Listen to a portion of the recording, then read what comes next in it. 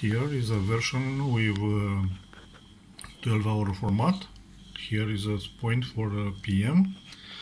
I adjust from sketch to be GMT -9 hour, because in my country now is GMT plus 3 hour, and is like here without point. Here is point for PM. As in previous video, clock is an NTP.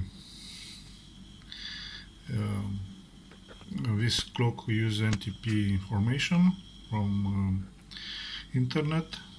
NTP is a server, universal server, and my board, MOS D1 Mini with ESP8266, is connected via Wi-Fi connection from local Wi-Fi in home.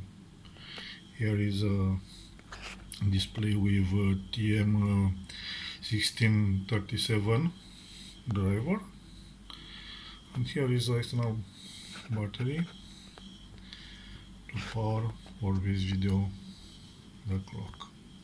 That's it.